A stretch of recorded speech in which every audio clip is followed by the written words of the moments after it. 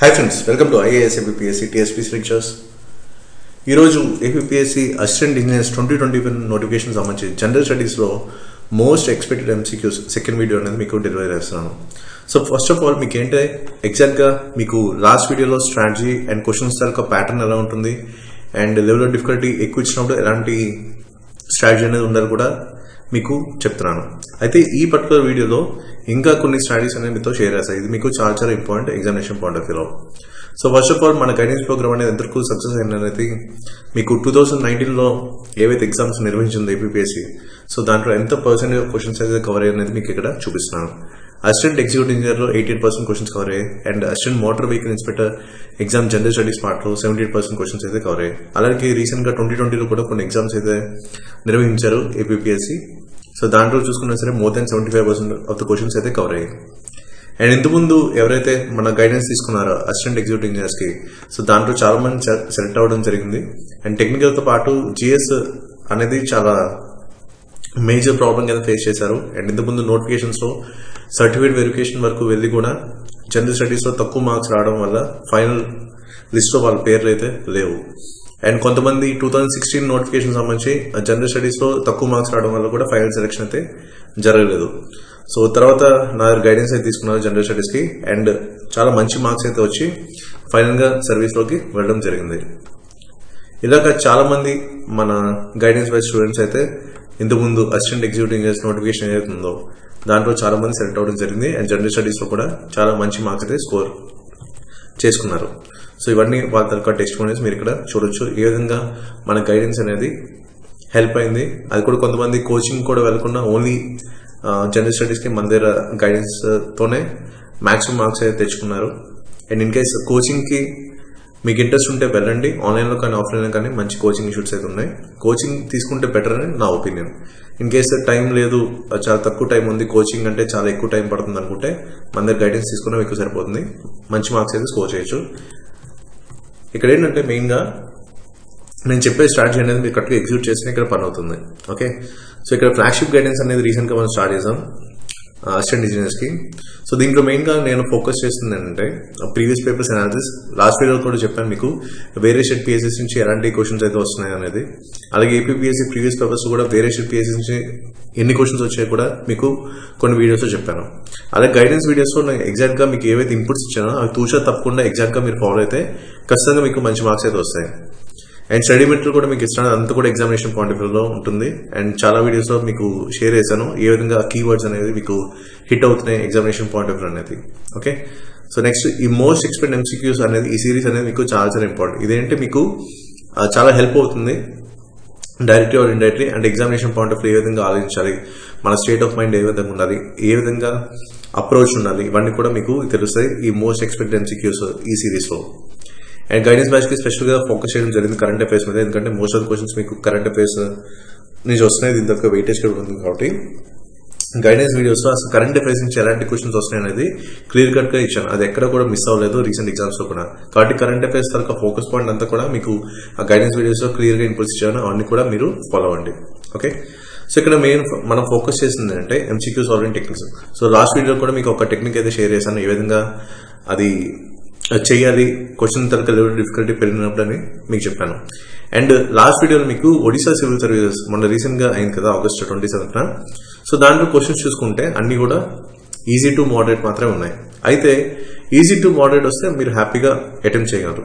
In case questions తరగతి level difficulty పెరిగింది అనుకోండి, అప్పుడు ఏం చేయాలి? ఆల్రెడీ మీకు అసిస్టెంట్ ఎగ్జిక్యూటివ్ ఇంజనీర్స్ ఇంతకుముందు ప్రిలిమ్స్ పేపర్ చూడండి 2019లో, దాంట్లో కూడా స్టేట్మెంట్స్ ఫార్ములా ఇచ్చారు సేమ్ ఇదే ప్యాటర్న్ లో. సో ఆ ప్యాటర్న్ నేను ఆల్రెడీ ఇంతకుముందు ఆ గైడెన్స్ బ్యాచ్ వాళ్ళకి చెప్పాను ఏ విధంగా స్టేట్మెంట్స్ వచ్చినప్పుడు ఎలా చేయాలి, ఆ ఇన్పుట్స్ అంతా కూడా నేను ఇవ్వడం జరిగింది. సో ఇప్పుడు ఏంటంటే 2021లో కూడా చాలా చేంజెస్ అయితే కనిపిస్తున్నాయి. సో ఫర్ ఎగ్జాంపుల్ ఇక్కడ లాస్ట్ వీడియోలో మీకు OPSC నుంచి అంటే ఒడిశా సివిల్ సర్వీసెస్ పేపర్ అనేది మీకు చూపించాను. ఇప్పుడు ఏంటంటే ఇది కూడా 2021లో జరిగింది, January 3rd జరిగింది. ఇది తమిళనాడు PSC Group 1 అంటే ఇప్పుడు మన APPSC Group 1 ఎలాగో అలాగే తమిళనాడు స్టేట్ PSC కూడా Group 1 ఉంటుంది. సో ఆ పేపర్ తరగతి ప్రిలిమ్స్ పేపర్ అనేది మీకు షేర్ చేస్తున్నాను. ఓకే, దీంట్లో చాలా వరకు కూడా స్టేట్మెంట్స్ ఫామ్ లో క్వశ్చన్స్ అయితే కనిపిస్తాయి. సో ఇన్ కేస్ ఎలాంటి టైప్ ఆఫ్ క్వశ్చన్స్ వచ్చినప్పుడు మనం ఎలా ఆన్సర్ చేయాలి? ఇన్ కేస్ ఫర్ ఎగ్జాంపుల్ దీనికి మీకు ఆన్సర్ తెలియదు అనుకోండి, దానికి మీరు ఎలా అప్రోచ్ అవ్వాలి అండ్ ఆన్సర్ దగ్గరికి ఎలా అరైవ్ అవ్వాలనేది మీకు ఆ లాజిక్ అనేది చెప్తాను. ఎందుకంటే ఇది మీకు చాలా చాలా ఇంపార్టెంట్. ఎందుకంటే ప్రతి క్వశ్చన్ మీకు చాలా చాలా ఇంపార్టెంట్. నంబర్ ఆఫ్ వేకెన్సీస్ అనేది చాలా తక్కువ ఉన్నాయి, 190 మాత్రమే ఉన్నాయి. కాంపిటీషన్ అయితే బయట భీకరంగా ఉంది. అండ్ కేటగిరీ వైజ్ కూడా మీ వరకు వచ్చరికి చాలా తక్కువ నెంబరే రిజిస్టర్ అవుతుంది. ఇలాంటి టైంలో సబ్జెక్ట్తో పాటు కాన్సెప్ట్స్తో పాటు ఇలాంటి టెక్నిక్స్ అనేవి కూడా మీకు చాలా చాలా అవసరం. అంటే 2 to 3 మార్క్స్ లోనే చాలా మంది ఫైనల్ మెరిట్ లిస్ట్ లో పేరు లేకుండా సర్టిఫికేట్ వెరిఫికేషన్ వరకు ఆగిపోయిన వాళ్ళు నాకు పర్సనల్ గా బాగా తెలుసు. ఆ పరిస్థితి మీకు రాకుండా ఉన్నాకే ఇవన్నీ కూడా చెప్తున్నాను. ఓకే, సో నేనైతే మీకు ఫ్లాగ్షిప్ గైడెన్స్ లో మీకు చెప్తాను. ఇవన్నీ కూడా మీకు ఎగ్జామినేషన్ పాయింట్ ఆఫ్ లో చాలా చాలా హెల్ప్ అవుతాయి. ఓకే, ఇన్ కేసు ఎవరికైనా ఈ ఫ్లాగ్షిప్ గైడెన్స్ ప్రోగ్రామ్ ఇంట్రెస్ట్ ఉంటే మీరు ఈ వెబ్సైట్ ద్వారా జాయిన్ అవ్వచ్చు, instamojo.com/tejucs357. ఇన్ కేసు మీకు ఏమైనా క్వరీస్ ఉన్నా సరే, ఎలాంటి డౌట్స్ ఉన్నా సరే, జనరల్ స్టడీస్ సంబంధించిన ఏది ఉన్నా సరే మీరు నన్ను కాంటాక్ట్ చేయొచ్చు through this email ID nextgen@gmail.com. So for example ఇప్పుడు తమిళనాడు PSC పేపర్ సంబంధించిన క్వశ్చన్స్ మీకు చూపిస్తాను. ఇవన్నీ కూడా లెవెల్ ఆఫ్ డిఫరెంట్ ఎక్కువ ఉన్నాయి. మీకు ఫ్లాగ్షిప్ గైడెన్స్ చెప్పాను కదా, MCQ సాల్వింగ్ టెక్నిక్స్ అనేది చెప్తామని. సో అసలు MCQ సాల్వింగ్ టెక్నిక్స్ అనేది ఎలాగా మీకు హెల్ప్ అవుతాయి ఎగ్జామినేషన్ పాయింట్ ఆఫ్ అనేది మీకు ఒక చిన్న డెమో లాగా మీకు చూపిస్తాను. ఇది అందరికీ యూజ్ అవుతుంది. Okay, so first of all ఇక్కడ క్వశ్చన్ చూడండి, choose the correct statements related to black money అన్నాడు. ఇక్కడ ఏంటి కరెక్ట్ అన్నాడు, కొంచెం యూపీఎస్సీలో ఇన్కరెక్ట్ అని కూడా ఇస్తారు. ఓకే, ఇప్పుడు స్టేట్ బిజినెస్ మాక్సిమం కరెక్ట్ లేకపోతే కొంచెం రాంగ్ అని అలా ఇస్తున్నారు అనమాట. ఓకే, కాబట్టి ఇక్కడ కీవర్డ్ అనేది చూసుకోవాలి స్టేట్మెంట్స్ ఫామ్ లో ఉన్నప్పుడు.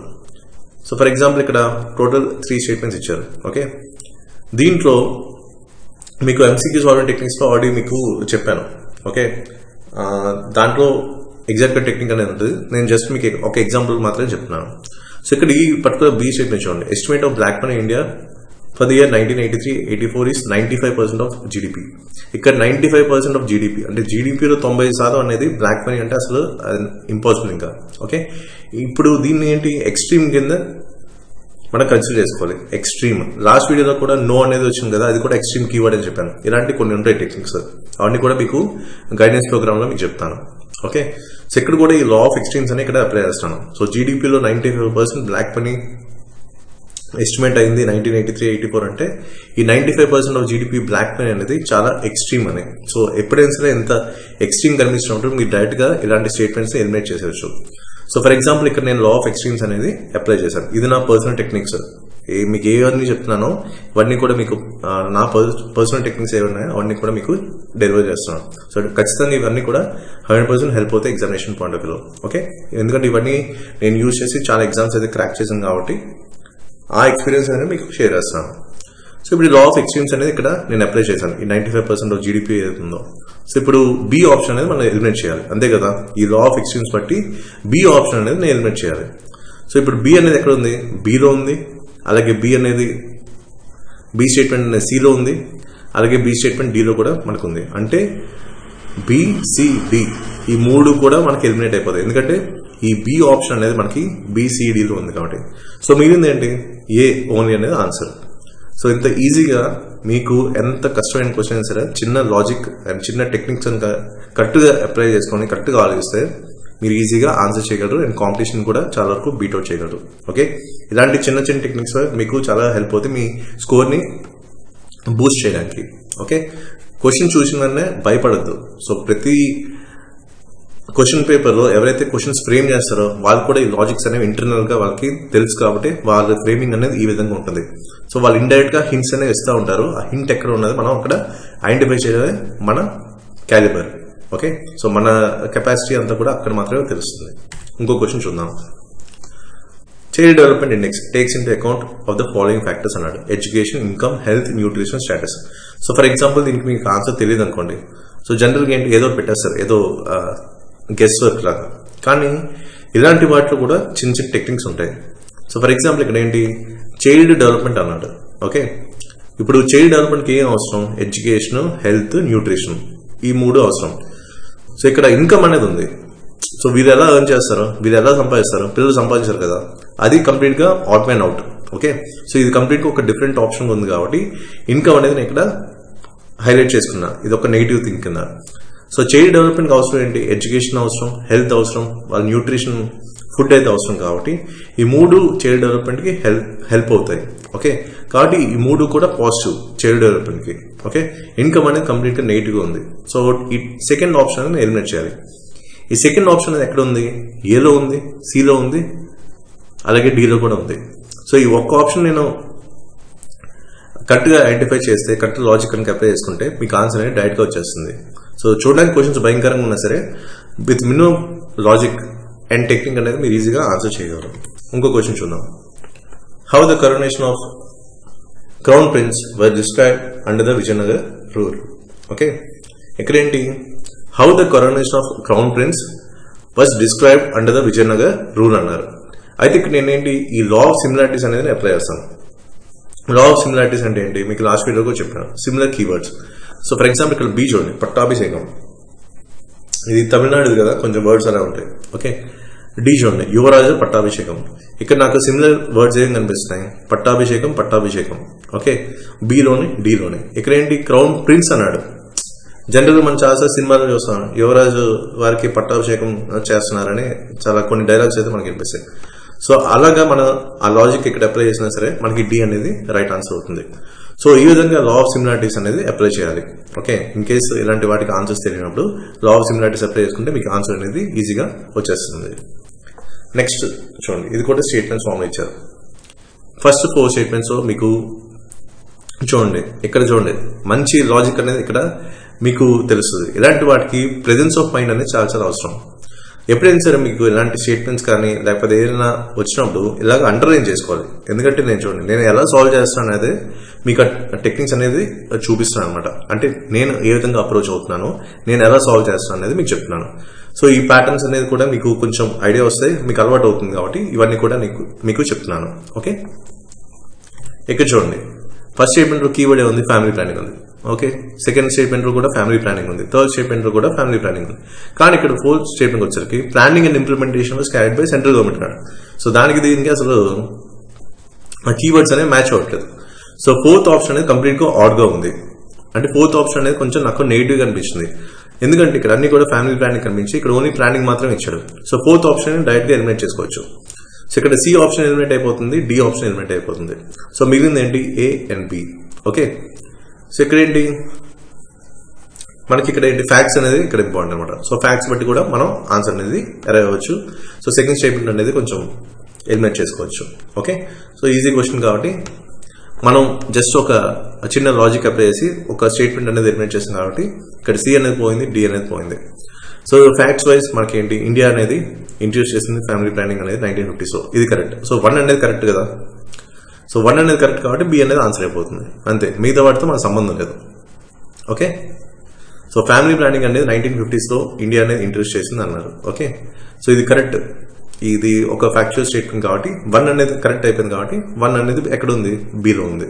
ఎందుకంటే సి ఆల్రెడీ మనం ఎలిమినేట్ చేసాం, ఫోర్త్ ఆప్షన్ మనకి నెగిటివ్ ఉంది కాబట్టి డి ఆప్షన్ కూడా ఎలిమినేట్ అయిపోయింది. సో ఇక్కడ 1 అనేది కరెక్ట్ కాబట్టి బి అనేది మనకు ఆన్సర్ అనమాట. అంతే, మిగతా వాటితో మనకు సంబంధం లేదు. Next, what are the characteristics of classical language? ఇక్కడ ఏంటి? It has an independent literary tradition. B statement చూసుకుంటే it has a large ancient body of oral literature only అన్నాడు. ఓకే, అండ్ సి స్టేట్మెంట్ చూసుకుంటే it has a large and ancient body of return literature అన్నారు. Okay, ఇక్కడ ఏంటంటే చూడండి, only అనే keyword మీకు ఎక్కడ వచ్చినా సరే, for example UPSC civil service లో ఈ ఓన్లీ అనేది ఎక్కువ మనకి కనిపిస్తుంది అనమాట. ఇలాంటి ఓన్లీ అనే పదం ఎక్కడ వచ్చినా సరే ఆ particular statement more than 75% chances ఉంటుంది అది రాంగ్ అవడానికి. నేను మళ్ళీ రిపీట్ చేస్తాను, ఓన్లీ అనే పదం ఎక్కడైనా ఒక స్టేట్మెంట్ లో కనిపించిందంటే మోర్ దాన్ 75% ఛాన్సెస్ ఉంటాయి ఆ స్టేట్మెంట్ రాంగ్ అవడానికి. ఓకే, 100% కాదు, మోర్ దాన్ 75%. సో ఒక క్యాల్కులేటర్ రిస్క్ ప్రకారం ఆ లాజిక్ ని ఇక్కడ అప్లై చేస్తే ఇప్పుడు బి ఆప్షన్ అనేది ఎలిమినేట్ అయిపోతుంది. సో మిగిలింది ఏంటి? ఏ అలాగే సి. ఎందుకంటే ఈ బి ఆప్షన్ ఎలిమినేట్ చేయడం వల్ల ఈ బి అనేది మనకి ఎక్కడ కనిపిస్తుంది? ఈ బి స్టేట్మెంట్ అనేది ఏ ఆప్షన్ లో ఉంది, అలాగే బి ఆప్షన్ లో ఉంది. సో ఇక్కడ ఏ పోయింది, అలాగే బి కూడా పోయింది. అండ్ ఇంకోటి ఏంటి? C only and A and C only ఇచ్చారు. ఓకే, ఇక్కడ క్లాసికల్ లాంగ్వేజ్ అన్నప్పుడు it has independent literary tradition, అంతే కదా. క్లాసికల్ లాంగ్వేజ్ కి వాటి తరక ఇండిపెండెంట్ లిటరీ ట్రెడిషన్ అనేది ఉంటుంది, అది అందరికీ తెలిసిందే. సో దాని ప్రకారం ఏఎన్సీ అనేది అవుతుంది అనమాట. ఓకే, ఇలాగా మనం ఏంటంటే కొంచెం లాజిక్ అప్లై చేసుకొని ఫ్యాక్ట్స్ అనేది మనకి ఆల్రెడీ ఐడియా ఉంటుంది కాబట్టి దాని ప్రకారం ఏ విధంగా question circle level of difficulty ఎక్కువ ఇచ్చినప్పుడు ఇలాంటి డిఫరెంట్ ప్యాటర్న్స్ ఇచ్చినప్పుడు ఏం చేయాలి, మీ స్టేట్ ఆఫ్ మైండ్ ఎలా ఉండాలి, మీ క్యాల్కులేటర్ రిస్క్ ఎలా ఉండాలి, అండ్ ఏ విధంగా మీ అప్రోచ్ ఉండాలి, అండ్ ఏ విధంగా ఆలోచించాలి, ఆన్సర్కి దగ్గరలో ఎలాగా వెళ్ళాలి అనేది ఇవన్నీ కూడా మీకు కొన్ని టెక్నిక్స్ అయితే చెప్పాను. సో ఇలాంటి question circle level of difficulty sudden గా చూసేసరికి చాలా మంది భయపడతారు, పానిక్ అవడానికి అవకాశం ఉంది. అలాంటి పానిక్ సిచ్యువేషన్ మీరు ఫేస్ చేయకుండా ఉండడానికి ఎలాంటి రిస్క్ తీసుకోకుండా, గెస్ వర్క్ చేయకుండా, ఫ్లూక్ ఏదో పెట్టేయకుండా ఒక క్యాల్కులేట్ రిస్క్ తో, ఒక ప్రాపర్ స్ట్రాటజీతో, ఒక రైట్ అప్రోచ్ తో, ఒక ప్రాపర్ MCQ సాల్వింగ్ టెక్నిక్ తో మీరు ఈజీగా మంచి మార్క్స్ అయితే స్కోర్ చేయగలరు. ఓకే, సో ఇలాంటి స్ట్రాటజీస్ అనేవి మీరు నేర్చుకోవాలి. అవన్నీ కూడా మీకు ఫ్లాగ్షిప్ గైడెన్స్ లో మీకు చెప్తాను. ఓకే, ఈ 2021లో ఎలాంటి క్వశ్చన్స్ వస్తున్నాయి అవన్నీ కూడా మీకు చెప్తున్నాను. అటు రో లెవెల్ డిఫికల్టీ కూడా చెప్పాను, ఏ విధంగా ఆలోచించాలి, అండ్ క్వశ్చన్స్ అయితే ఎలా వస్తున్నాయి, ప్రీవియస్ పేపర్స్ తరగ కనెక్షన్ ఉంది, వేరియస్ PSCs నుంచి ఎలా క్వశ్చన్స్ అయితే వస్తున్నాయి, ఇవన్నీ కూడా మీకు చెప్తున్నాను. ఇది పర్ఫెక్ట్ స్ట్రాటజీ మీకు మంచి మార్క్స్ అనేది స్కోర్ చేయడానికి. ఓకే, ఇక్కడ మీకు ఎంత సబ్జెక్ట్ ఉందనే ఎవరు టెస్ట్ చేయరు. ఓకే, ఇక్కడ సబ్జెక్టు ఫర్ ఎగ్జాంపుల్ చాలా మంది అంటే పాలిటీ స్ట్రాంగ్ ఉంటారు. ఓకే, కొంతమంది హిస్టరీ స్ట్రాంగ్ ఉంటారు. ఎకానమీ చాలా వరకు ఏంటంటే కొంచెం అది లెవెల్ ఆఫ్ డిఫికల్టీ ఎక్కువ కాబట్టి ఎకానమీ మీద పట్టు చాలా మందికి తక్కువ ఉంటుంది. ఓకే, ఇక్కడ ఏంటి మీకు ఎంత సబ్జెక్ట్ అనేది మనకి ఇంపార్టెంట్ కాదు, మార్క్స్ ఎలా తెచ్చుకుంటున్నాం అనేది ఇక్కడ ఇంపార్టెంట్. ఓకే, అంటే మనకి తక్కువ టైం ఉంది కాబట్టి. సో ఇలాంటి 2-3 months టైంలో ఎగ్జామ్ క్రాక్ చేయాలంటే డెఫినెట్గా ఒక ఆల్టర్నేటివ్ ఉండాలి. అది కూడా ఒక ప్రాక్టికల్ అప్రోచ్లో వెళ్తేనే మీరు ఈజీగా ఈ షార్ట్ టర్మ్లో సెలెక్ట్ అవ్వడానికి చాలా ఎక్కువ ఛాన్సెస్ అయితే ఉన్నాయి. ఓకే, ఇది నేను చెప్పాలనుకుంది. ఓకే, కాబట్టి ఎగ్జామ్లో చూడండి. ఓకే, అదేదో పెద్ద భూతంలాగా చూడొద్దు. ఎగ్జామ్లా చూస్తే అసలు ఒక స్టేట్ PSC మీ దగ్గర నుంచి ఏం ఎక్స్పెక్ట్ చేస్తుంది అనేది మీకు ఈజీగా లాజిక్ అనేది తెలుస్తుంది. ఇది ఓన్లీ త్రూ ఎక్స్పీరియన్స్ మాత్రం మీకు ఆ క్యాల్కులేషన్ అనేది తెలుస్తుంది. Okay, so number of questions కనుక మీరు సాల్వ్ చేసుకుంటే మీకు ఈ లాజిక్స్ అన్ని కూడా మీరు ఈజీగా అప్లై చేయగలరు. అండ్ MCQ క్వశ్చన్ ఎంత డిఫికల్టీ లెవెల్ ఉన్నా సరే ఈజీగా క్రాక్ చేయగలరు. సో ఇలాంటి స్ట్రాటజీస్ నేర్చుకుంటే డెఫినెట్గా మీకు హెల్ప్ అవుతుంది. అండ్ ఇన్ కేస్ మీకు ఏమైనా క్వరీస్ ఉన్నా, డౌట్స్ ఉన్నా సరే నాకు మెయిల్ చేయండి through this email ID nextgen@gmail.com. And that's it for the video, and thank you for watching.